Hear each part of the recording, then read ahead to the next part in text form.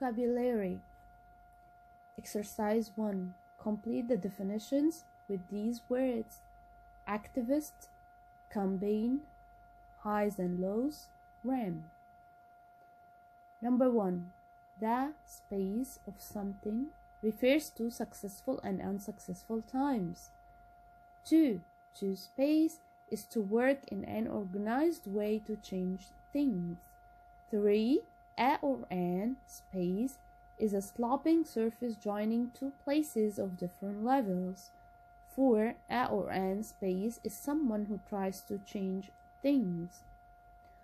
Pause the video, think. You can use your dictionary and come back to check your answers. Okay, check the answers with me. Number 1, highs and lows. Number 2, campaign. Number 3, ramp. Number 4, activist. Awesome. Now with exercise 4, discuss these questions in pairs. 1. What do you think is or are the best part or parts of being a charity activist? 2.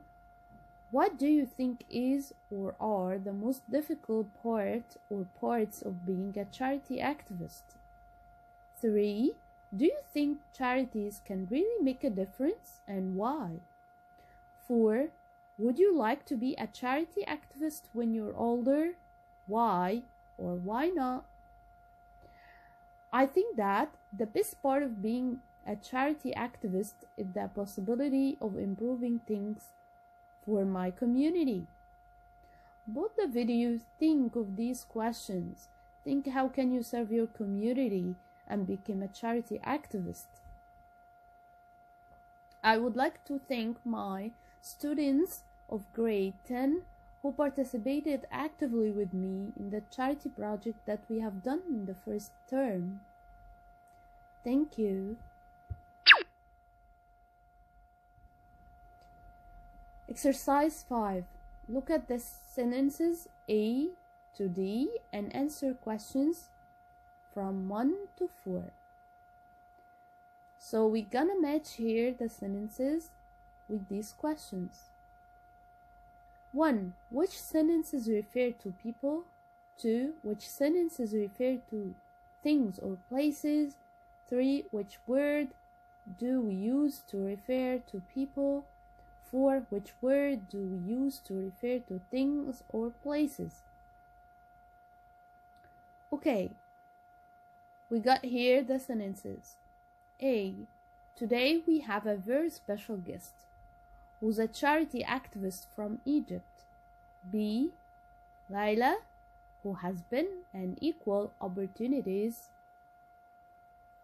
campaigner for almost 10 years, is here to talk about trying to change the world. C. I'm from Alexandria, which is a city in the north of Egypt, but I work in Cairo now. D. When I finished studying, I got a job at charity, which helps disabled young people find jobs. So pause the video, try to answer.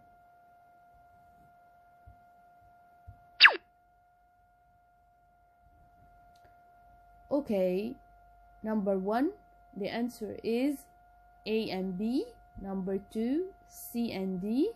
Number 3, we use who for people, we use which for things or places. Great.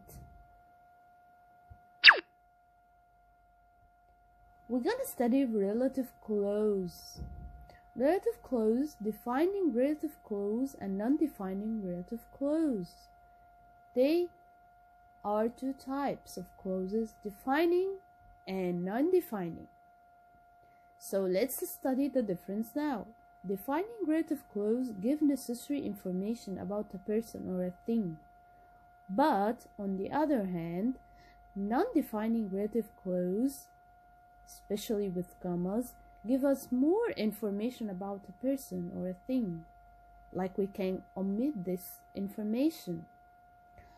Let's read together. Defining relative clause give necessary information about a person or a thing.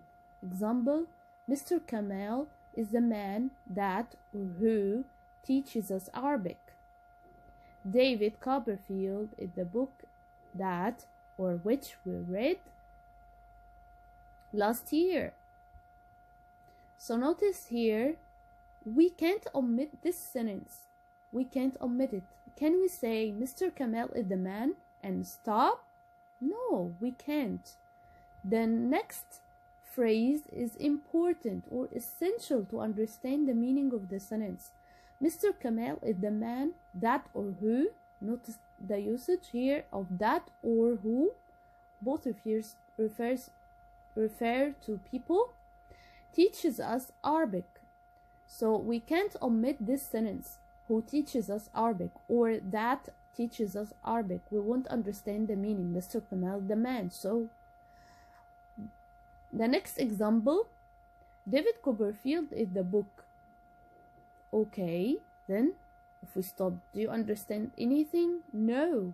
You have to complete the sentence with the relative clause, or in other words, defining relative clause to understand the meaning. David Copperfield is the book that or which we read last year. Note that here, the usage of that can replace a person or a thing. Okay. On the other hand, non-defining relative clauses with commas give us more information about a person or a thing. So we understand it gives more meaning, but of course we can omit it. Mr. Kamal, who teaches us Arabic, lives in Cairo. Notice here if we omitted this sentence, who teaches us Arabic. Let's read it. Mr. Kamal lives in Cairo. So, who teaches us Arabic added to the meaning. The second example. David Copperfield, which we read last year, is a very interesting book.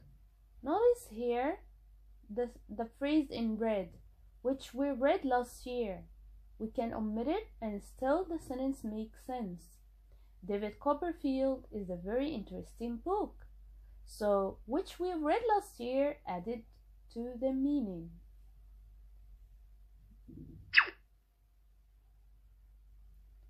Note,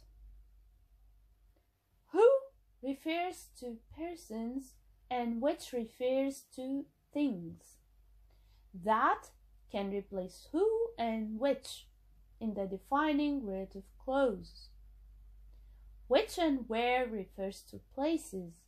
Notice the difference. That the shop where my brother works. That the shop which my brother works in. That's the shop which sells ties. So notice here, in defining relative clause, we can use that to replace who or which. But in non-defining relative clause, we can't use that.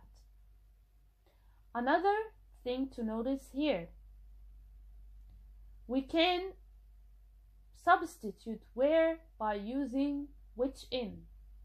That's the